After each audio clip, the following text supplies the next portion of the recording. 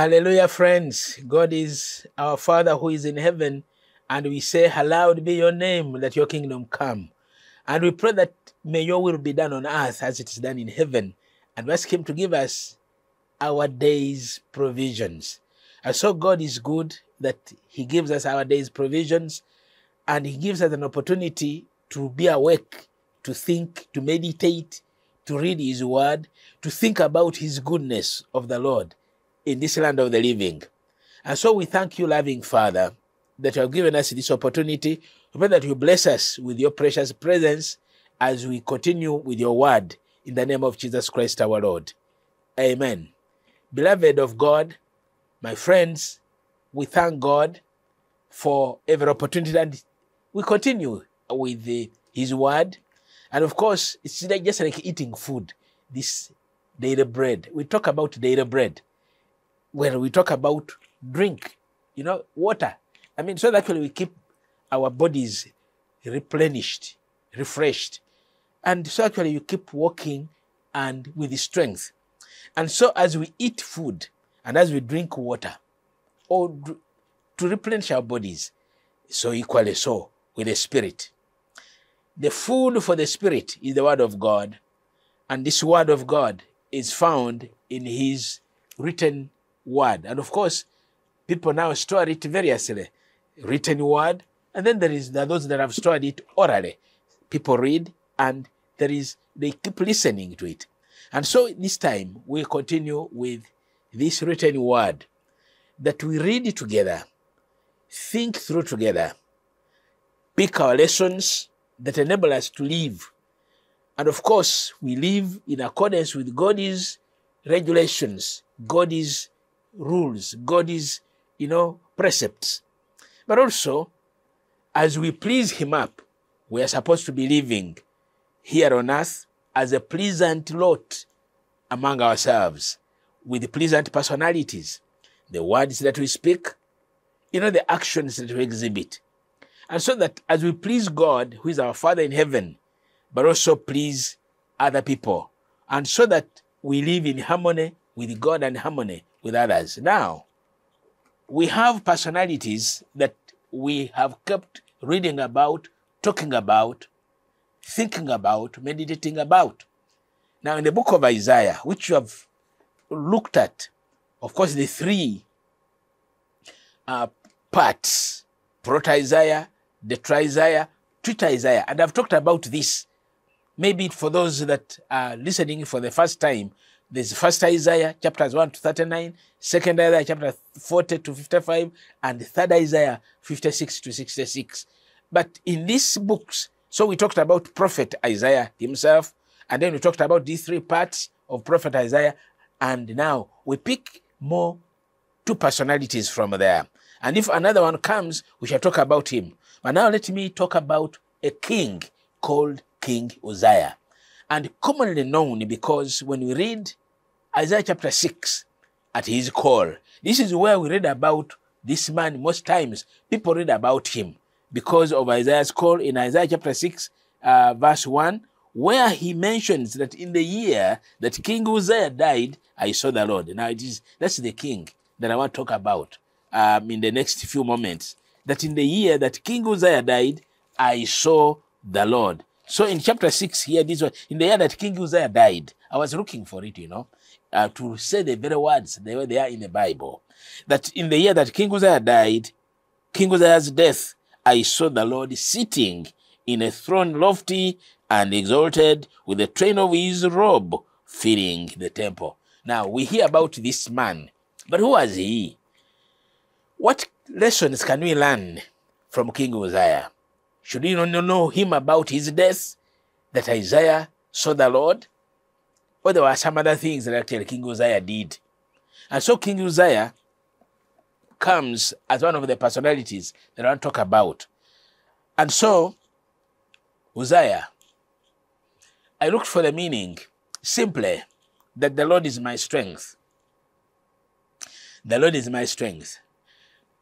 For me, this is important. First of all, in the name, the Lord is my strength. Now, strength and the divine significance. For me, it makes news in my ears. as a person who needs strength every day when I wake up. Every moment, even lifting up my hand, I need strength. So the Lord is my strength. The Lord is your strength. So the name of Uzziah. Talking about the power of Yahweh, the power of God. Talking about the strength that God can supply to us, I mean. So Uzziah, in some other portions, is called Azariah. God helped him. God raised him. God brought him into a place of prominence at an early age. An early age, 16 years. This is when he becomes king over Judah.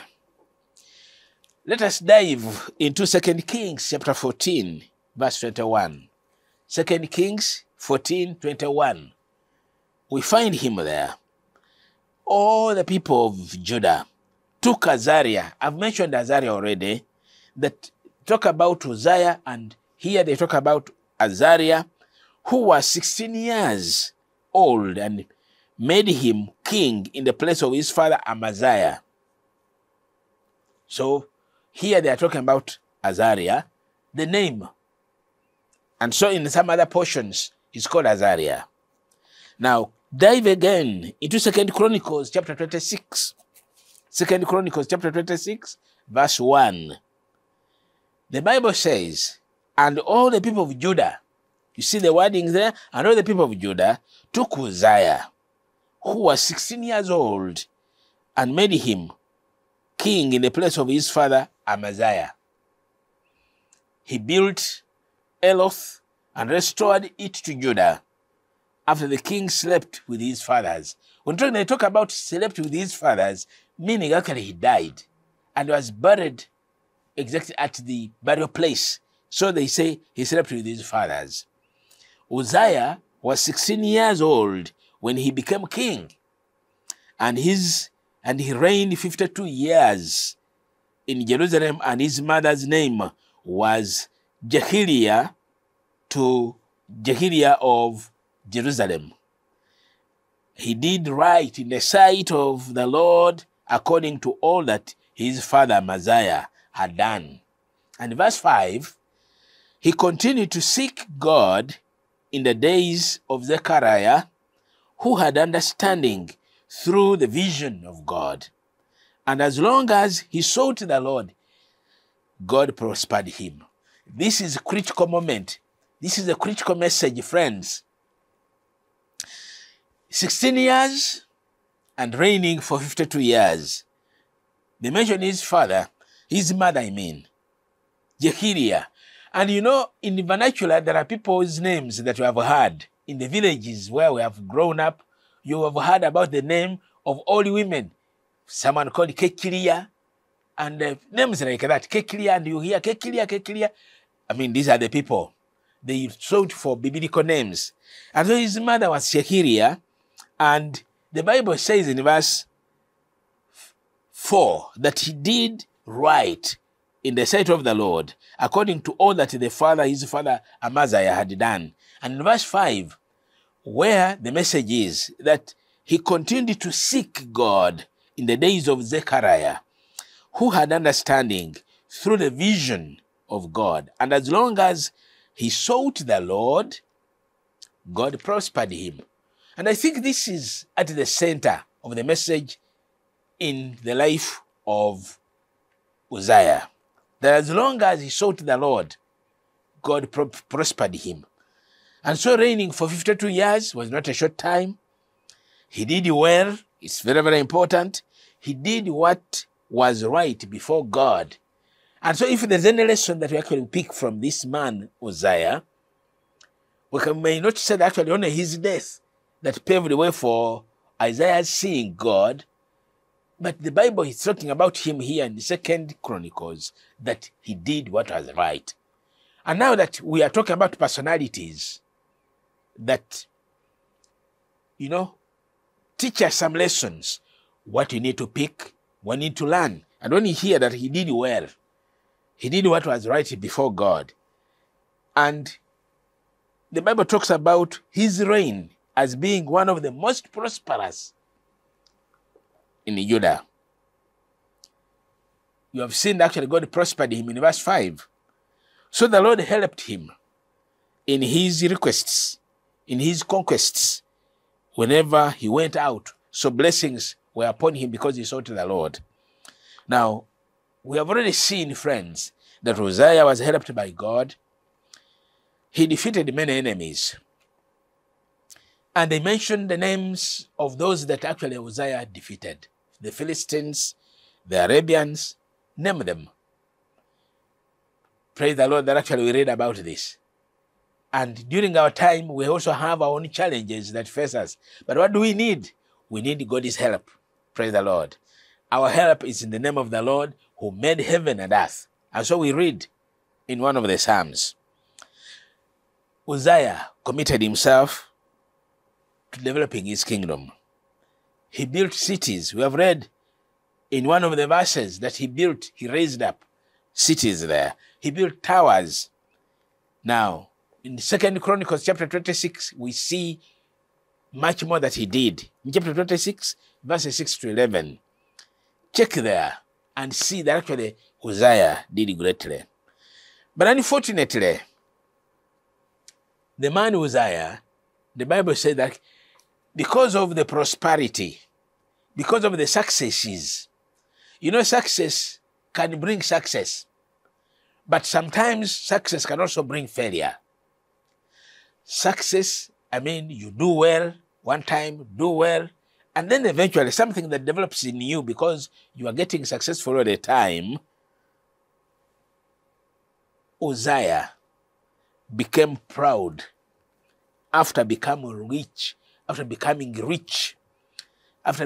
famous, after becoming very successful. He offended God.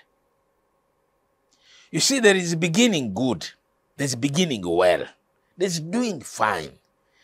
And you raise ladders. You go up. Success stories. But the enemy, the devil, produces something in our heart. Because you have done so well, because you have succeeded, now the element of pride may come in. And so this man, Uzziah, did something that was not right before God. 2 Chronicles chapter 26, which I just read there, the pride that led Uzziah to do what was wrong. 2 Chronicles 26:16. Now, the Bible says, but when he became strong, his heart was so proud that he acted corruptly, and he was unfaithful to the Lord his God. For he entered the temple of the Lord to burn incense on the altar of the incense.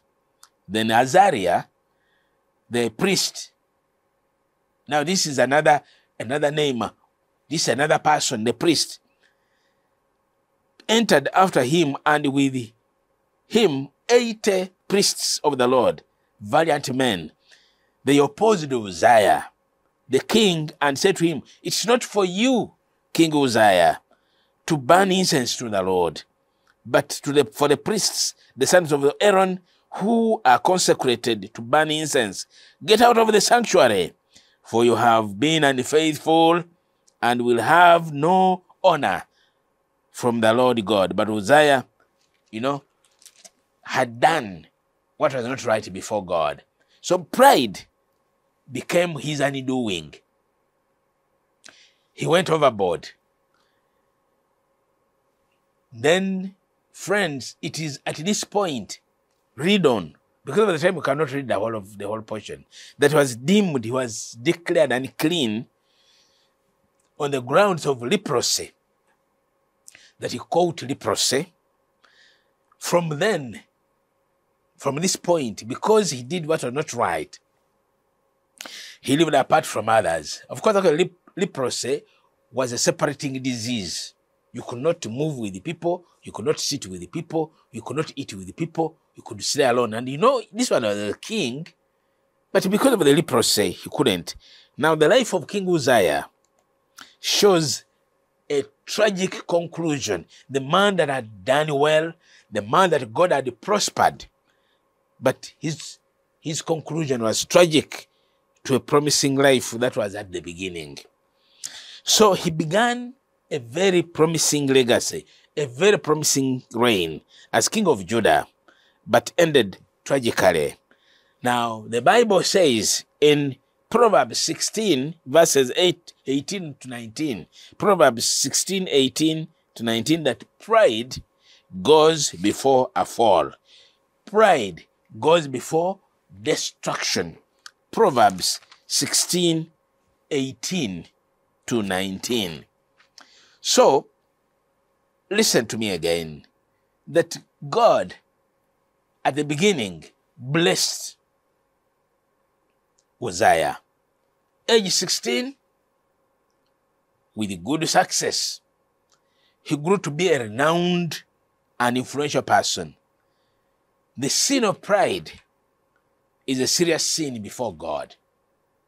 Take note that the sin of pride is a serious sin before God, because pride leads to humiliation. We have read in 2 Chronicles 26:16.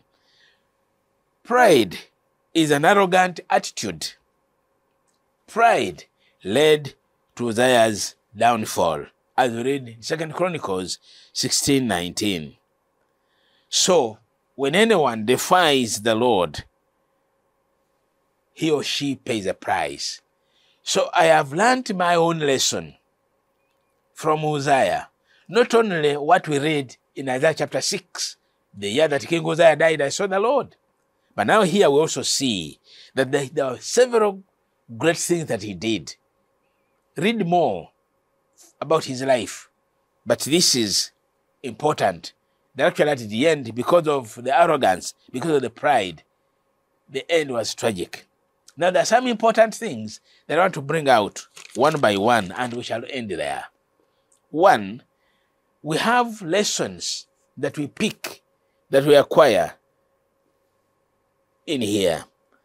So, how do you manage success? It's the question that I'm putting to you. I'm putting it to myself because, like I said at one moment, that what I say, I hear. What I'm saying, I'm talking with my conscious mind. How do I manage success? When you have succeeded today, when you have done so well in business today, when you have done so well at work today, how do you manage yourself tomorrow? How do you manage yourself after you have done greatly well? Now, before God, in the life of Uzziah, he did so well, 52 years. But listen, because of the sin of pride, he overstepped. And here is the point. So the question that I leave with you, and I leave it with myself, is how do I manage success? Now, one other thing that actually you find is that true and lasting success comes from God alone. Now, success, breakthrough, it's God who enables. It's God who supplies the strength. Praise the Lord. Remember the name Uzziah? Uzziah means the Lord is my strength. And so I pray for you that God will supply you with strength. I pray for you that God will supply you with power. And so that you're able to move things. You're able to do things, because true and lasting success comes from only God. Remember how he defeated the enemies? He defeated the enemies by God's help. He fought the battles. In 2 Chronicles chapter 20, verse 15, you know, there's a message there. So as you fight your battles, as you move on, may God answer your prayer, supply you with strength, my brother, my sister, that success comes from God. We saw David, how he succeeded. He trusted God. We saw many others that have succeeded because they trusted God. Another issue that you need to learn from Uzziah is learn to pray diligently. Using the word diligently and be in obedience to God's commands. There's a disaster in disobeying God. We have seen many personalities in the past, and we shall continue seeing them. Disobedience. And of course, in the book of Isaiah, the verse that we keep quoting, you obey, you eat the good of the land. You disobey, you are devoured by the devil, by the sword. Now here, learn to pray diligently. And so I invite you to prayer in the morning, whatever moment it is, because the Bible says, pray without ceasing. Pray without stopping. Even as we walk along the road, you are in a taxi, you are at your workplace, you are in a market, you are wherever. The heart full of prayer will be an open door of God's, blessings, God's favor. So friends, learn to pray diligently. Obey God's commands. Obey God's precepts, and He will be with you. One other thing that I've learned from Uzziah is that success or achievement can be lost instantly. True? Yes. Can be lost. Because Uzziah, 52 years, but listen, due to transgression of pride and feeling of self, up. Success. I have seen people who have made money. They eat well, they sleep well, they have powerful vehicles, but because they have mismanaged their success, these nice things don't last. And so the question comes back, how do you manage success? How do you manage your successful story?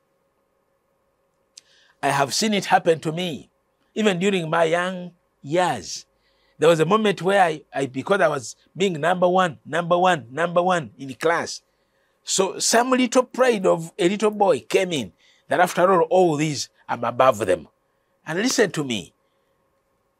P1, number one, P2, number one, P3. Now, because of the pride that had developed in me, I get to P4. I was leveled. Because leaving position number 1 and going to position number 3 was leveling enough. So I knew that, there can be others that can do better than me. But because of the pride that I developed, so I kept a little boy, very little by the way, smaller than anyone else in class, but very sharp, I thought. But listen to me, pride goes before a fall. So by the time I realized I was number 3, and there was trouble for me. Now friends, even the success story that you have at your work, the success story that you have in your house, the success story that you have in your business, keep level, praise the Lord. Keep level and keep trusting God. Pray, like we are saying, pray diligently, continue trusting God. Now here, Uzziah, trouble came because he lost instantly. And so friends, may God, who desires humility, make you know that humility is critical, humility is important. And so that we keep level, because pride goes before a fall. Now, learn from Uzziah, as I do, that God detests arrogance and pride. It leads to destruction. We have already seen, and in Proverbs chapter 3, verse 34, he speaks about it, that pride leads to overstepping of boundaries, and so it's not good. Ask God, friends, to give you the spirit of humility and being thankful. Without God, we cannot do anything. For we read in John 15:5, Jesus makes a declaration that without me, there's nothing that you can do. And for me, I know for real, for sure, that any little success that I may attain May God enable me to know that it's not by power, it's not by strength, but by the Spirit of God. So says the word of God.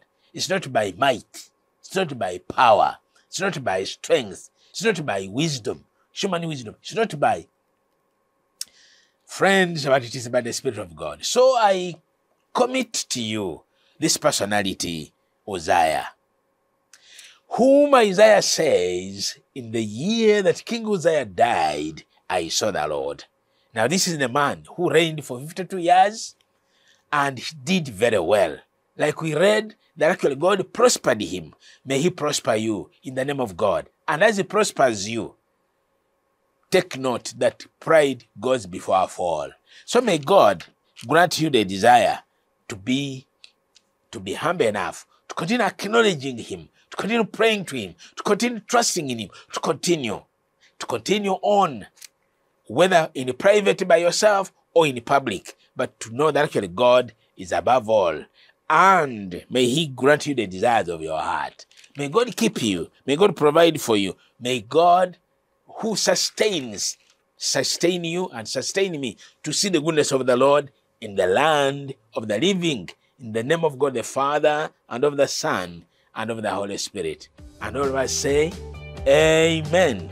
God bless you all in Jesus' name. Amen.